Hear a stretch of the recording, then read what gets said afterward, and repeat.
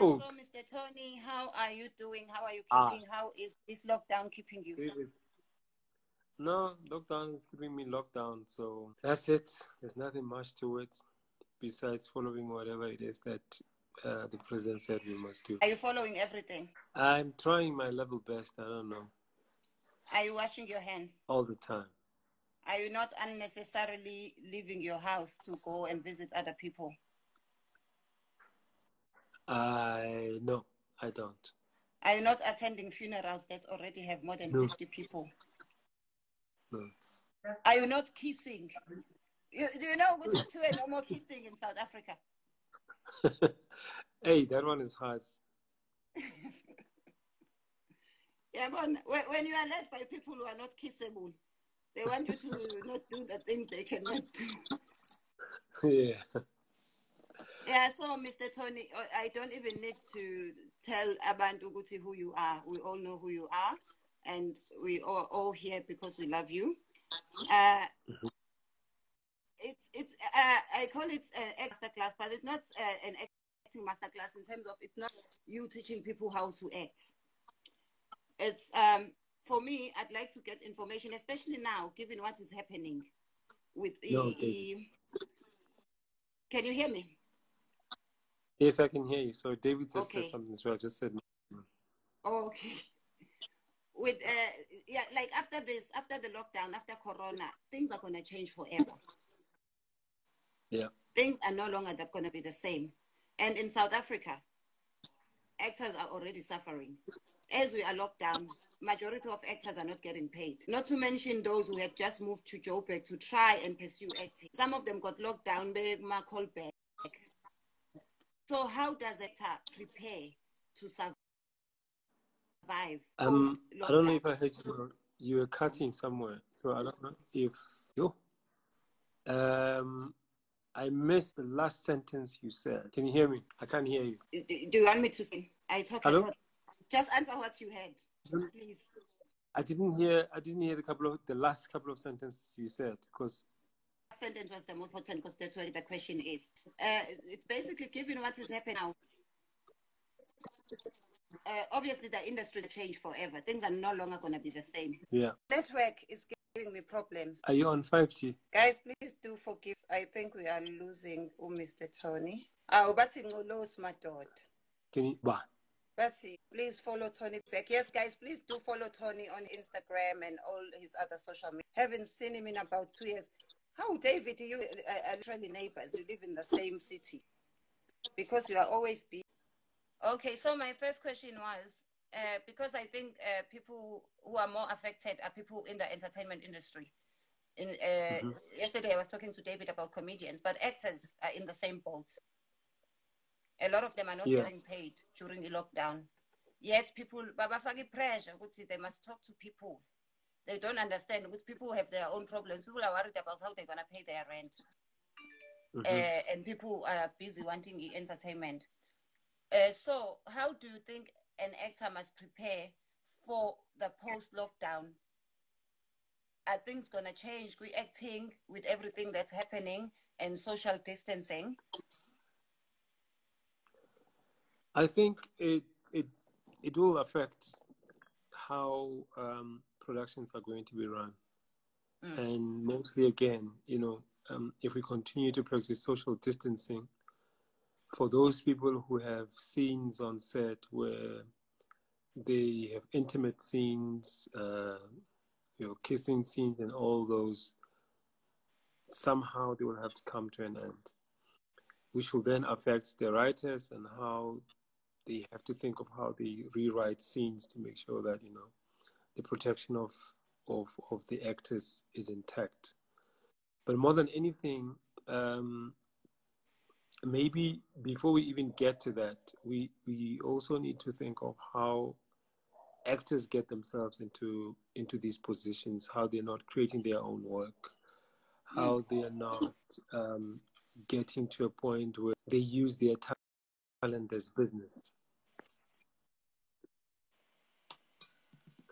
Like, for instance, I'll give you an example of something that has been bothering me for some time. you know, actors live through their talent. If they don't act, they can't live a life. But in most cases, you find that they take that and they give it into the hands of their agents, and more especially in South Africa, which is, you know, the business is it's a little bit different in South Africa.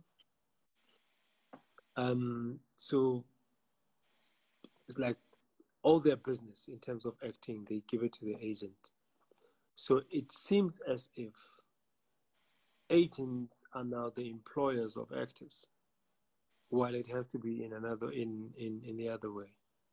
So, like for instance, if an actor needs to go and get a car or maybe apply for a home loan or something like that,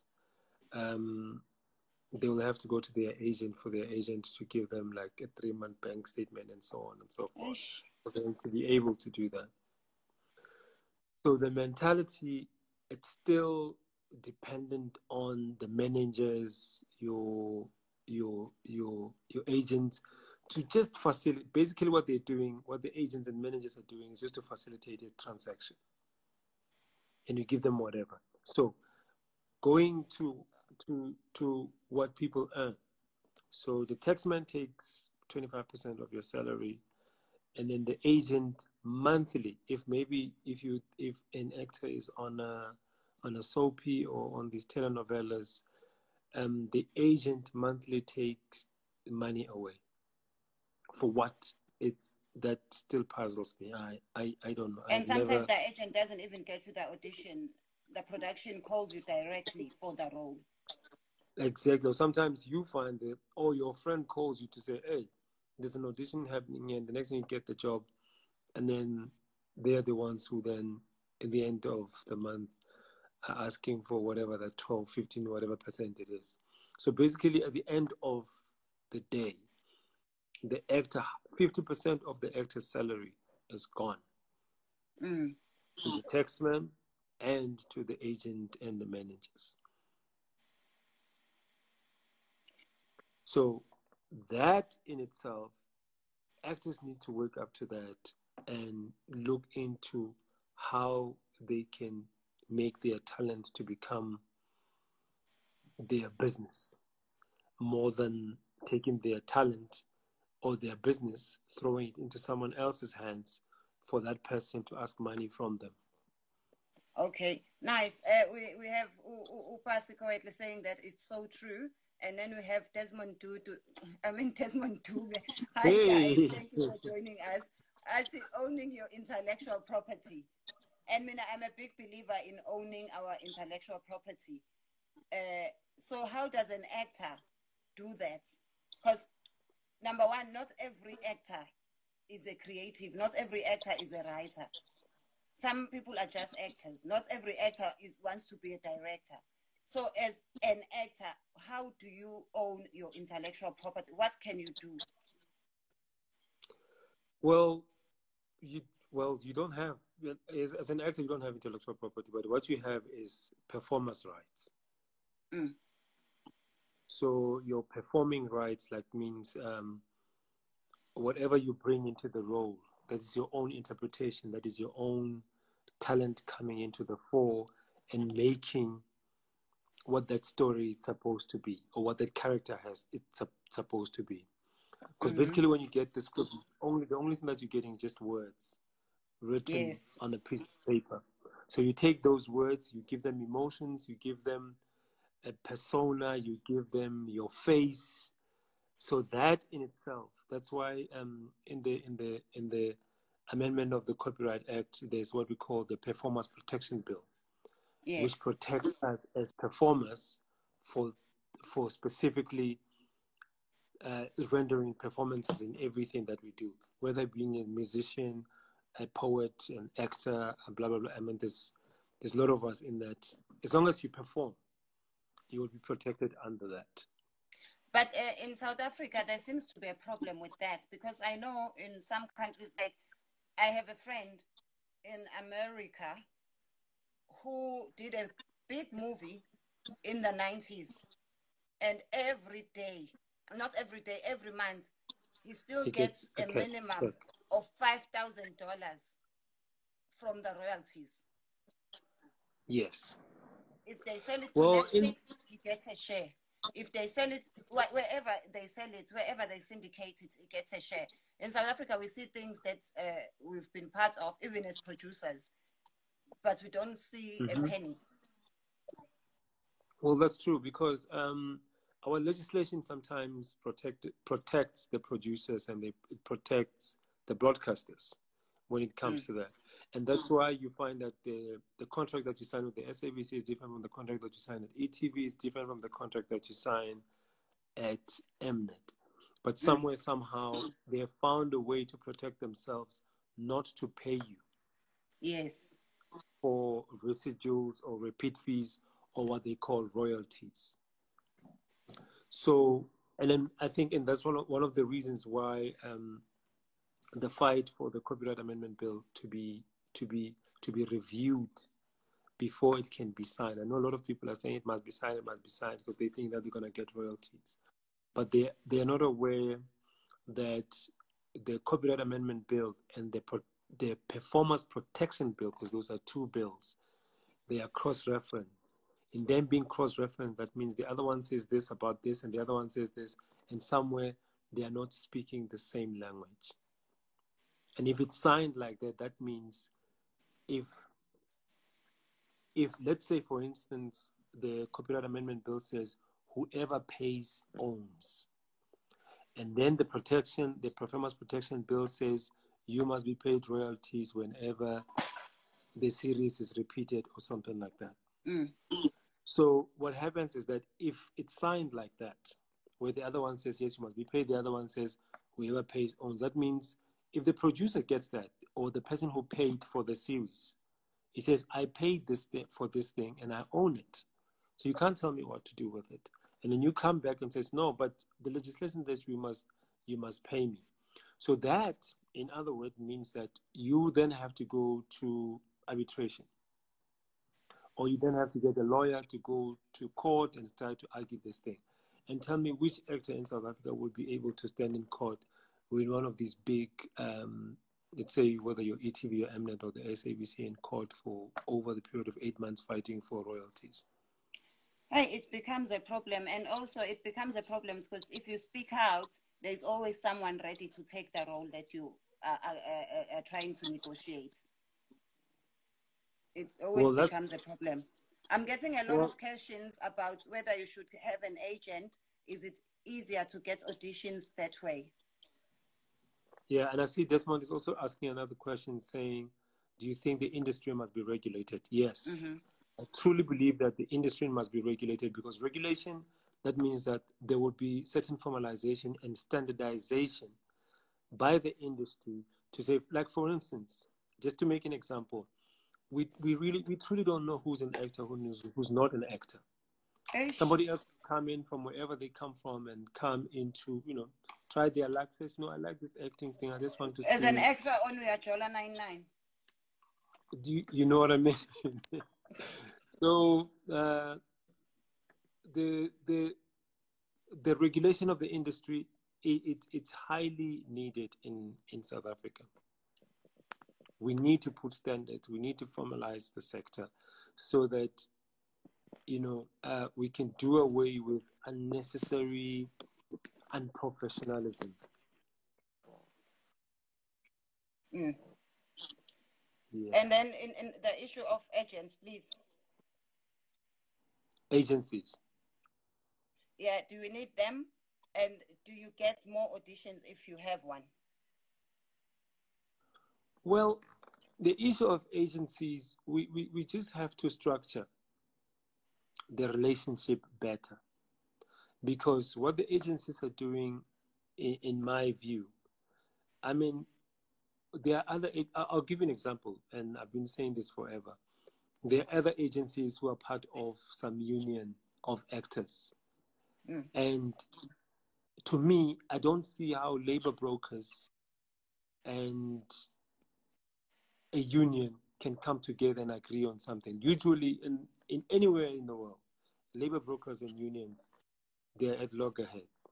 It's only in South Africa where you find some leadership of agencies are in the union that is representing the actors and so on. So there's a bit of confusion that I don't buy in terms of that. But in the true sense of the word, the relationship between the actors and agencies and managers have to be reviewed. They have to be revisited, and we truly formalize and standardize things in terms of what is their position, why are they there, and how can they help the actor. And the actor must understand that, their talent is their business. Without your talent, you will not make money. You will not forget about popularity. Just think more of how to make money, how to build wealth with your talent, and how to take your talent as a business. And now, this day and age, technology, we have a lot of social influencers who are usually talented for being who are usually famous for being famous, not necessarily an ounce of talent. But when you, as Tony, gets booked for a job, they get paid more, or they can end up getting a job over someone who's very talented because they have a following on social media. So how do actors compete with that? Because sometimes even if they call you for an audition, they want to know what you're following on social media. That's true, and I always I don't believe in that. But people have been arguing with me and saying that, look, I need marketing for my show. If I want to put so and so because he's got such and such a following, and he's bringing about 1.5 million viewers to my show because of her Instagram following, why should I pay for marketing? Why should I pay for marketing while I can just get this person who can bring me this? And if I have 4 of them, that means I have about 4 million viewers. From experience, what I can say is your social media following does not convert to viewers, because as a stand-up comedian, I do shows. Collectively, I have almost 1 million if I put together all my social media followers. I can never do even a 5,000 seater. So just because people follow you on social media doesn't necessarily mean that they are going to watch everything you're doing, or they are willing to pay to support whatever project you are part of. And secondly, should we then dilute the quality of the productions because of social media numbers? That's true. Yeah, and then other people are followed on social media, and not because they're talented. Some of them, is because maybe they're posting nude pictures, and some of them underwear. Things like that. Exactly. So I don't know. It's an argument that still goes on, and in my view, I prefer talent than any of that. Someone must stand there, audition their heart, then put their talent on tape, and then that's how people must be judged, not because of their Instagram following and stuff like that. That's the same problem we have in comedy. People think because they have one viral video or because they have a following, they can just come and be given shows and be just booked for shows. But they haven't proven themselves. They haven't done open mics. They haven't performed. And they think just because they have numbers. And when you tell them, okay, you have numbers, go and do your own show, they can't even have 4 people buy tickets to come and see them from their following. That's true. That's true. There's another thing that is very interesting that is coming into the fore now. I was listening to Gudlwano and Teboho talking about the commercial that Teboho is doing. So basically, Teboho, what he did, he directed a commercial from his couch, basically. So the actors were somewhere in another place, and all this happened due to the COVID-19. So the actors were in another place, so everything was done digitally, right? He was directing digitally and stuff like that. So the actors were there with a camera, and with certain lighting put on. They are not, they have a night and day scene and so on and so forth. So what interests me is that, and he was saying, So I was thinking that there's no DOP, there's whatever. And he was explaining like, no, there was no DOP. The actors put the camera there and then they angle it, and he will just tell them that, pan to the left or pan to the right or sit in a certain way so that they can get that.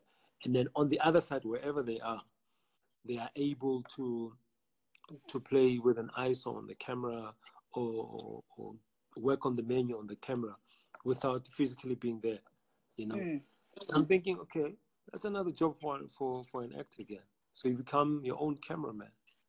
If let's say that's another job done for a DOP though. Exactly, but let's say we go into that space where I have to put the camera myself and pan it myself and tilt it or crane it to whatever angle. So what does that mean now? If the playing field now is changing, so we also need to look changing, especially after these things are really going to change, because if you look here in the US, even Trevor Noah is doing the show from his couch in his own house. All the shows, Wendy Williams, all the shows they're doing, and some of them are even saying, what's the point of renting a studio and so many people for something I can do in my own house? And some of them are even using phones, because phones can shoot 4K. So the money you are paying your DOP with, which is a lot of money, you are realizing now, I'm still getting the same number of views. I'm shooting with my phone, comfort of my home. I'm saving so much. So going back, a lot of people are going to lose their jobs anyway. Yeah, that's true. And then that it will also depend on the issue of saying that, actors are not interested in writing, or some of them are not interested in acting, in directing. Maybe the attitude has to change a little bit. Maybe people need to push themselves into another space of realizing that, acting alone, and more especially in this era, is not enough. I've got a thing, Tony, I'm sorry. I don't want to lose this. Taiso Dikop. I don't like reading people's names because I'm never sure if I'm reading it correctly, if I'm pronouncing it right.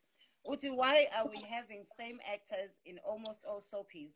What leads do this? Don't we have new actors? Can I answer, and then I'll hand it over to you. For me, I find it unfair for people to expect actors not to keep on getting work. Because if you say we keep seeing the same people, if you go to your supermarket, do you ever complain that you keep seeing the same cashier? Acting is a job. Actors need to feed their families. Actors have bills. So they can't act once every 2 years just because people can't keep seeing the same faces. I think it's very unfair to expect that of actors, because any other job, nobody ever goes to a school and says, why do we keep seeing the same teachers? Don't we have new graduates who want to be teachers? I don't know about you, Tony. What do you think on that point?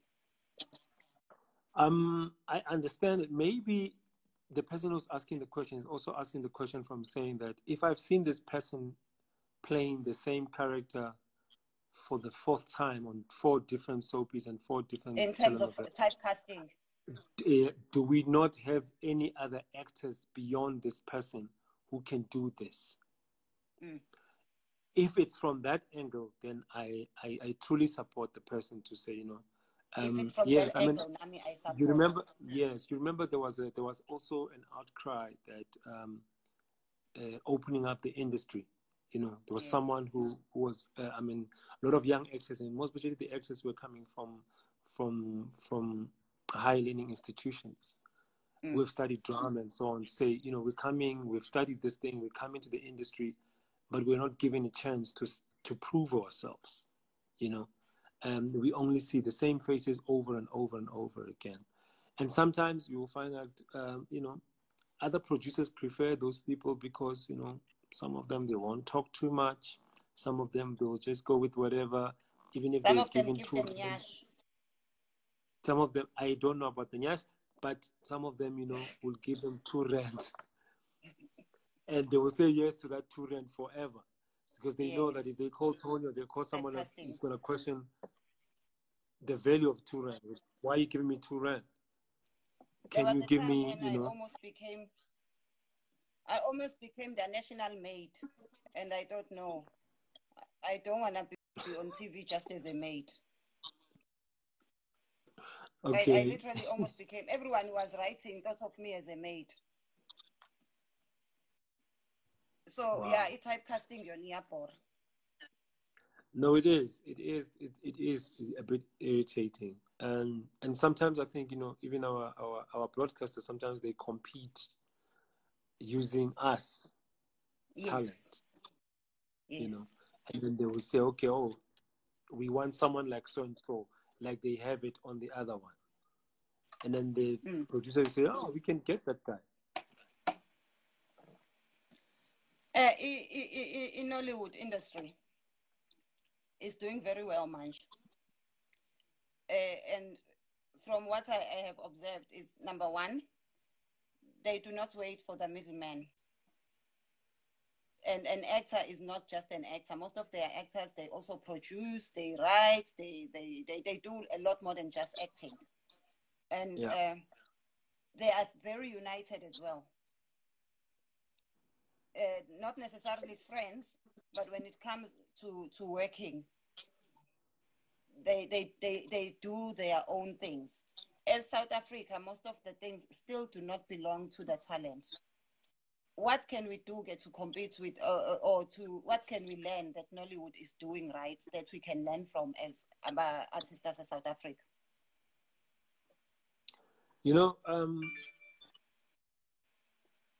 like, you know, places like Nollywood, or even in Ghana as well, the industry is booming there,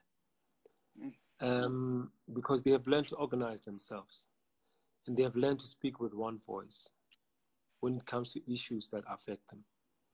And until we as South Africa, I think, we get to a point where we can organize ourselves, hear ourselves, know what we want and why we want what we want. And if any force from outside come and try to shake that, we can be able to stand and say, we are not moving from here until we get what we want. Until then, we are going nowhere. And that's what makes these guys from Nollywood strong. If Kunle was here at the Durban International Film Festival, he was doing like his fourth movie in 1 year. I'm like, how do you do it? They had that thing working together as well to say, okay, fine, we're going to sacrifice the next 2 months. So they will get, maybe say, okay, let's get the actors that we want, this guy and that guy and that guy and that guy. Say, listen, we don't have money, but we have equipment, we have locations. Let's go shoot this thing. And we're shooting it to make sure that it becomes the best thing that can ever come out. So it's hard in South Africa. It has become hard for us to do that. To say, let's join hands as local talent and sacrifice the next 2 months. Because I think we see each other as competition, and Exactly. we have this mentality of wanting to be employed. We're waiting for someone to give us our big break. Exactly. So we're always looking for someone to give us a job. We depend on other people to give us something. We don't want to create for ourselves. Obasi says, let's also talk about women losing their jobs because they are pregnant. Oh, that's another one. That is, you know that thing, right? It started I once experienced that when I was on Isidingo back in 1997. And it was Manaka Ranaka. She used to play Nandipa before the Nandipa that people know played Nandipa. And the reason for them to replace her, it was because of that. Even though they came up with some other wishy-washy story, but we knew that that was the reason. And, you know, it didn't sit well with us until we left the show. So,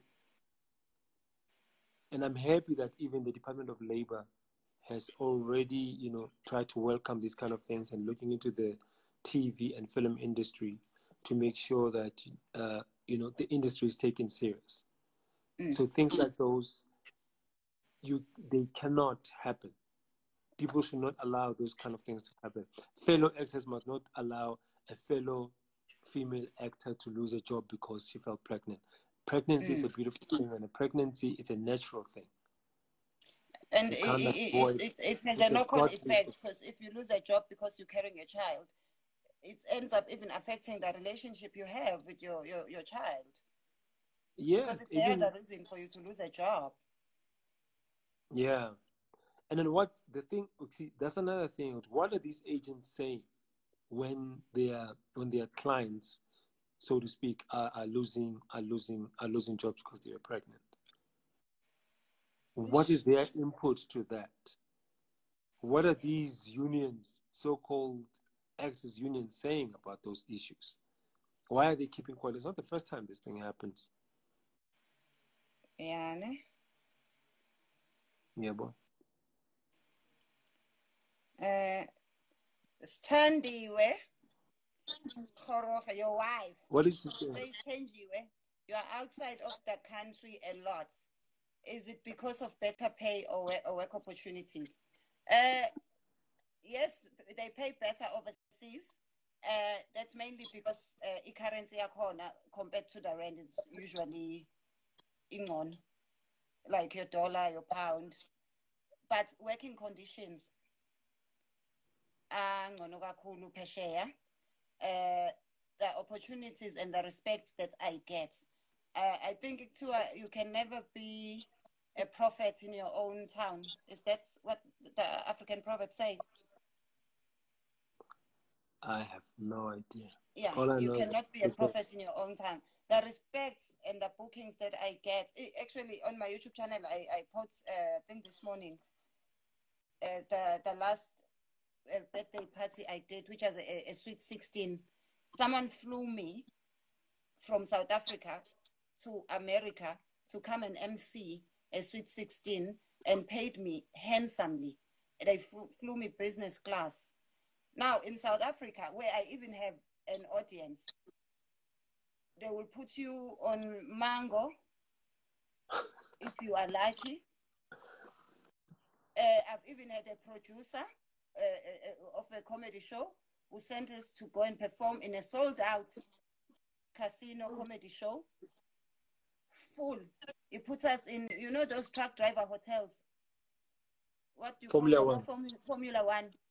Yeah. And the beds were a double bank and wanted us to share rooms for him to save money. Obviously, I didn't perform, and I should have named and shamed, yes. I didn't perform. Unfortunately, it was in Mpumalanga, and I had a friend in Mpumalanga, so I went to stay over at my friends and left the next morning. But I was ready to just go and book my own hotel, because the level of disrespect in South Africa is just, it's same as the audience yet. Our audience, if ungathiwa kuzo Chris Rock manje, South Africans will not question why the ticket is 1,500. South Africans will not even care what they do not understand his accent or his references. So my jokes are not relevant to them. They will not. He will feel the dome. But Tina, they want free tickets when you are charging 150 rand. So the level of disrespect, Ekaya, is both from the audience and from our producer. I think we're coming up to an hour. Can we please go out before Instagram kicks us out, and then we'll come right back in, because I want to save the video, please. Okay. Thank you.